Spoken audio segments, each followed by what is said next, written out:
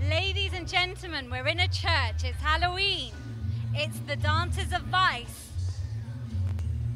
And I have some activity behind me. I believe it's paranormal activity. Enjoy the show, guys. Are you wanting to see show? Yeah. Are you deserving to see show? Yeah. Will you be good little piggies? And next time.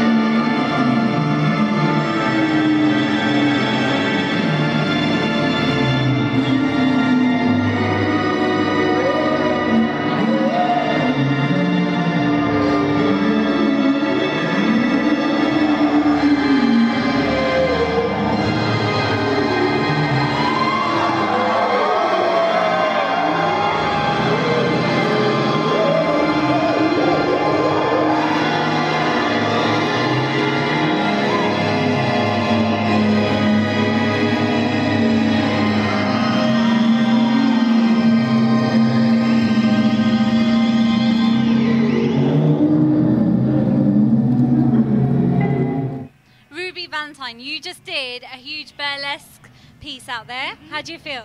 Oh, I felt pretty good, yeah. Yeah, it was amazing. Right. Thank you. It was my first time doing it, so it's a debut number. First time doing this piece? This number. Okay. This, yeah. Just checking. So this was a virgin piece for us? Yes. Yeah? How long have you been in the burlesque scene for? Almost 10 years. Wow, Yeah, that's a long time. Yeah. So is there anything else that you've performed that's very similar to this? I do a lot of dark numbers, burlesque numbers, Nice. classic burlesque, so. What inspires you? Oh God, a lot of things. For this piece specifically, because obviously we're in a church, yeah. It's Halloween. This one was pretty much, it was kind of inspired by a drag queen, which is strange, but not strange, I don't know. You don't look like a drag queen. It was Sharon Needles. She was on Drag Race last season. She's, yeah, spooky. Spooky girl. But you look spooky, but you're too nice to be spooky. Give us like a really spooky and scary face. I wish I had my nails.